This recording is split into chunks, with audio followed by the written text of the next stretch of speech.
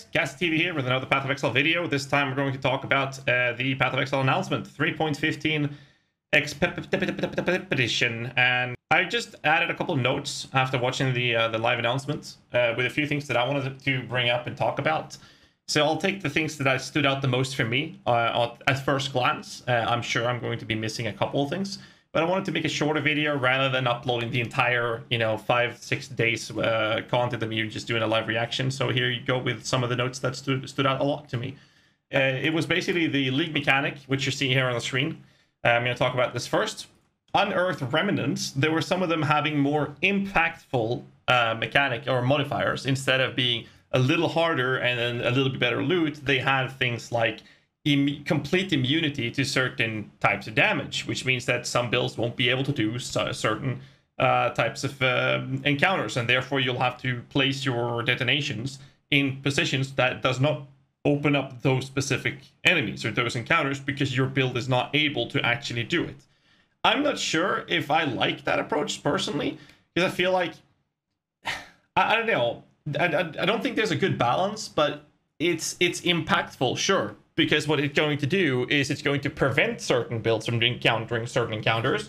And if we take the actual modifier of being immune to physical damage, it's going to make any physical build not able to do it. But any build that is not doing physical damage is going to have no negative impact for doing that specific encounter. So that's free loot, so to say. I'm not sure if how I feel about it. I also felt that the way they were detonating looked very sluggish to be quite slow. I'm not sure how people will react to that in general. The other aspect of the league mechanic was the trading part, which you can see here on the screen as well, with the different NPCs for trading. I kind of like the idea of it, kind of a slowed down process of it. I like the guy that allowed you to get different crafting modifiers by paying more of the currency that you get from these encounters to get certain crafts happening on the item that you've chosen to get, right? So that's pretty cool. It's just a different type of deterministic reward structure when you're buying your gear this way, based off a set of well-rolled items, so to say. I think it's a pretty cool system. It's nothing fancy, it's nothing special in general. It's just a different approach of a deterministic reward structure, which I think is a really cool thing to do in a league like this. I do have to say, though, that the portals, which I hope is a league challenge reward, looks fucking amazing. It, like, hands down. I have the ExileCon fucking Devour portal, which is fucking beautiful. But the portal effect from this challenge league is probably the best looking portal I've ever seen. And on that note, I will say that the supporter packs that they released with this league is actually both looking good. Normally for me, it's always been like a 50-50. One of them is really good, and the other one is completely trash. I will have to say that this time they've actually made really good ones. So I'm actually very happy about it. When it comes to the supporter packs, if you guys are interested in those, check them out. I think they're really cool. They also introduced a new defensive baseline stat called Ward, which directly makes me think about Last Epoch. And to give you guys some context, for those of you who haven't played or tried Last Epoch, definitely should try it out. You can type exclamation mark Nexus here in the chat if you want to check out the game right now. Ward is basically energy shield, and in Last Epoch, it's a energy shield that decays over time. In Path of Exile, it will basically be like a layer of defense that, when consumed, it will take a couple seconds before it restores. So it's sort of like energy shield, but not really. It's a bit hard to explain, actually. Not sure how I feel about it, but it feels like a buffer, like an HP buffer. Sort of like having a Molten Shell being active as a defensive buff. But this time, the Ward is sort of a more permanent approach from baseline from your gear. And there are also some uniques that you can play with this to scale Ward as your main source of defense. It seems like a pretty interesting approach to it. I'm not sure how I feel about it. We'll see how well it's going to pan out. So we have a lot of nerfs. So this is a big topic. I'd love to hear you guys' opinions in the comment sections below about this. I don't want to take too much time on this video, so I will just talk about my opinions on the big nerfs and what I feel about it. And I just want to hear you guys' take on it as well and see how you guys feel about it. And we're not going to take too much time in here. So basically the nerfs that they're doing is extremely big, and the idea behind it, to my understanding, is that they just want to slow down the power creeping a lot. But there's a lot of problems with this, because at the same time as they're nerfing pretty much everything, Flask, we're going to talk about that as well, they're also increasing the difficulty of Act 1, and they said that over the course of a year, based on their planning, that they will have touched everything in every act. And the changes they do on the act changes will also reflect the appropriate monsters in their map stage levels as well. Now, I don't mind that in maps, but honestly, like, I've played this game for over 8 years and over 26,000 hours, and I'm pretty sure that anyone who has played this game a fair bit of time don't like going through the acts. We just want to go through the acts so that we can play the games, which is doing maps and the actual engine. That's where the game starts. So making the earlier acts harder, I don't think that's going to affect a lot of us that have played this game a lot, because a lot of us, well, not a lot of us, but quite a few of us have played the CIS League, for example, the Gauntlet, where everything is ridiculously fucking hard, and I don't think that the changes is going to bring it to that level, obviously not. So I don't think it's going to affect us that much. But if you then translate this to the casual player base, as Chris Wilson were referring to, the 85% player base, that's actually pretty big. I mean, why would they increase the difficulty of the early acts? I understand that it should be more challenging, but power creeping is not really something that we see until mid-maps or later maps, right? That's where the power creeping issue is, from my perspective, not in the campaign. Casual players don't have the possibility to... They don't stream for a full-time job and play this game 10 to 20 hours a day on League releases. They don't do that. That just doesn't happen. And making those type of players have a longer progression time before they get to maps is not going to be very good for them in general. Obviously, only touching Act 1 is not going to be a significant impact, but as time progresses, it seems like their idea with this is to put this change on all acts as they move forward. I'm actually, from my perspective, I doubt it will affect me, but I'm also trying to have two different perspectives when I go through these things, which is why it's very important for me to get you guys' opinions on these things with nerfs, because I don't want to have a disconnected point of view from how the majority of the player base actually perceives these things. Because for me, I'm not going to get affected by it. I don't think it's going to be a problem, but I do believe that casual players will have a rougher time or a harder time progressing through, and I'm not a very big fan of the game becoming less and less attractive for new or newer players. Personally, because in the long run, the game wouldn't exist or be good or have a player base if it wasn't for the extensive amount of casual players that actually ultimately acts as the foundation of the game and the community. So that's my take on it. I'm not sure how it's going to pan out. I think it's going to be fun to see the game actually becoming a challenge again. This is something that me and many other content creators and many other people in the community have advocated for a very long time, to actually see a challenge in the game, because it's just been Flask piano running through everything and then just, you're done, right? So I think that in the long run, it's more about getting used to it, and I think it's going to be a very good change ultimately. But I'm concerned with how the casual player base will react to it. But again, without actually getting the feel for it. Obviously, with harder Act 1s, for any of you guys out there, we are currently recruiting healers, tanks, and ranged DPS, especially Raider or Archer, that could kite Hillock, so we can actually get past that. So if you're one of those roles, please do send me a private message on Discord. Please include a link to your gear and everything, and I'll inspect that in the hideout before we go and engage Hillock, of course. But next nerf was also the Flasks. Now, the Flask was pretty cool, to be honest, because the Flask changes is something that I've been advocating for many years now. I've been wanting them to put a cooldown on the Flask, so that we wouldn't just smack all the Flasks and then run through the content, right? What I wanted to see was the Flask being used when it was needed. Like, oh, you're going into a pack. Okay, I'm going to smack my Flask. I have it here now. But then I might not have the Flask for the next pack if I want to go fast. And if you want to be safe, you might want to wait that 1 or 2 seconds so that you can go to the next pack with the Flask up again. That's how I would prefer to see it, but that's just my take. The changes was basically very extensive. I'm not going to go into the details of it. I'm going to link the video to the announcement in the description as well. So if you haven't watched that, watch that first. I think that the Flask changes are going to be very interesting because of the idea that you don't get immunity. We can take a warding Flask as an example, and dousing Flask. I'm going to start with dousing Flask. where you are not immune to burning or ignites when you have the flask up. It will remove burning from you if you pop a dowsing flask. And if it did remove a burning effect, then you become immune for a short period of time after that ignition has been dispelled, if you will. So you can't preemptively click the flask and then have that immunity. Instead, you actually have to see that you're burning and then click the flask. Now, the problem with this, I'm going to pause the game right here. When you get a debuff, you have the debuffs up here.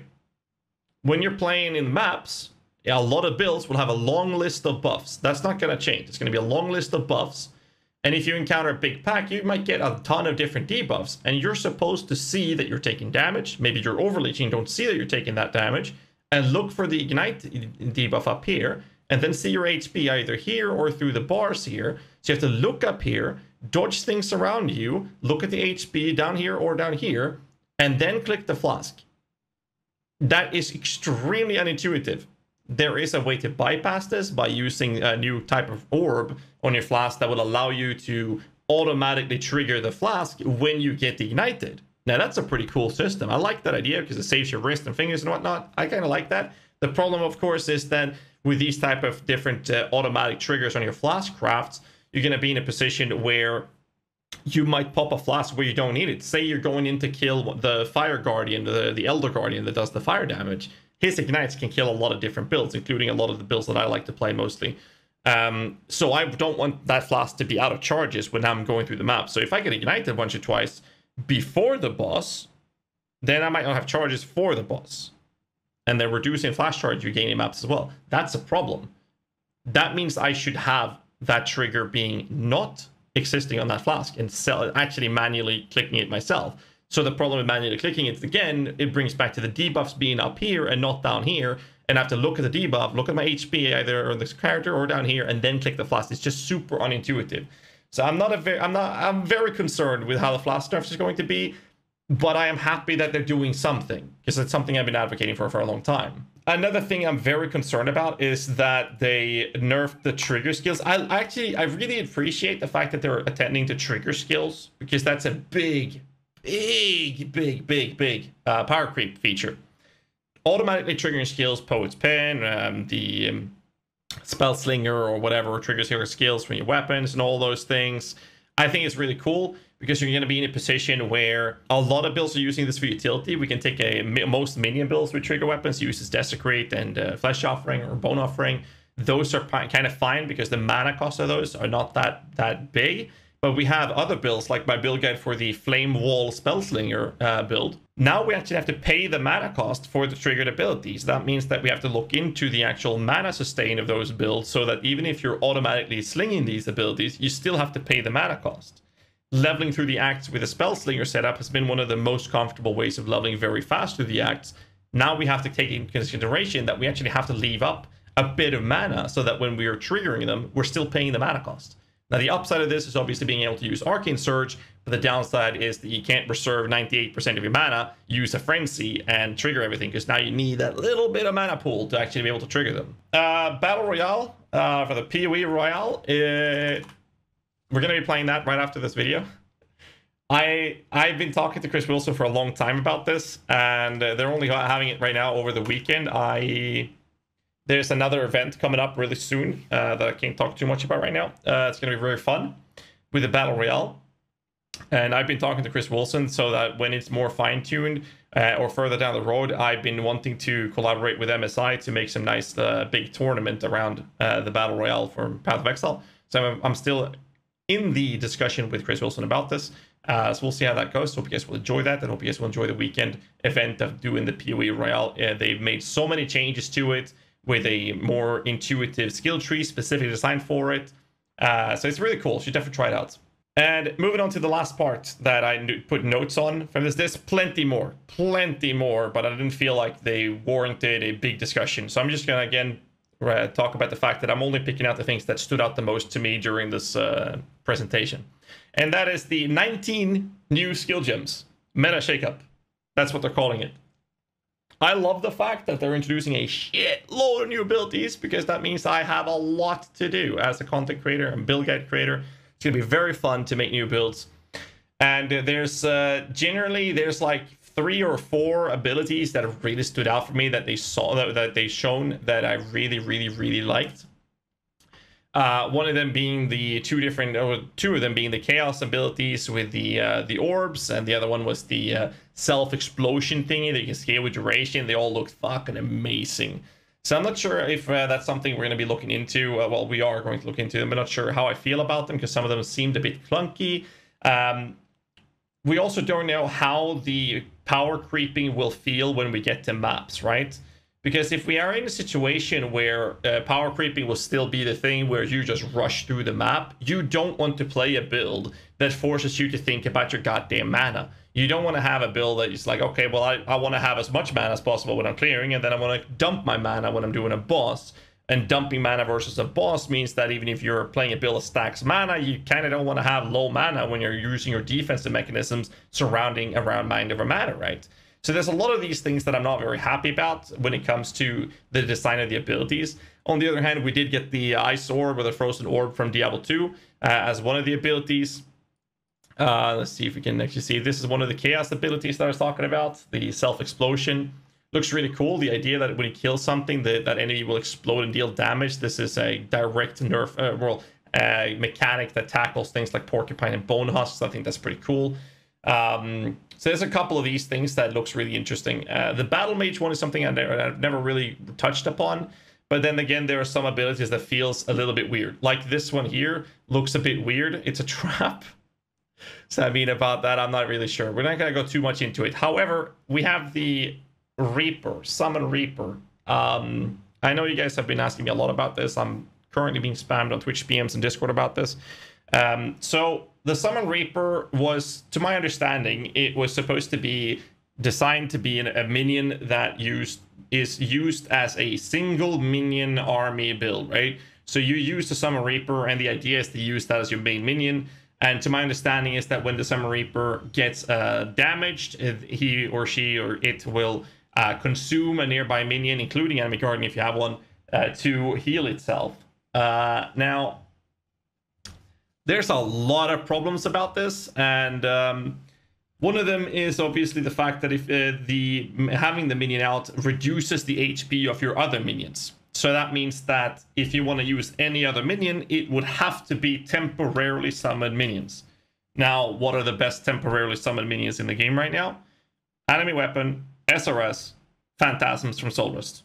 Those are like the 3 best minions you can use, unless you go with some sort of triggering through Cyclone for the sake of using Herald of Purity, or the new Absolution, which I'll talk about in a bit as well.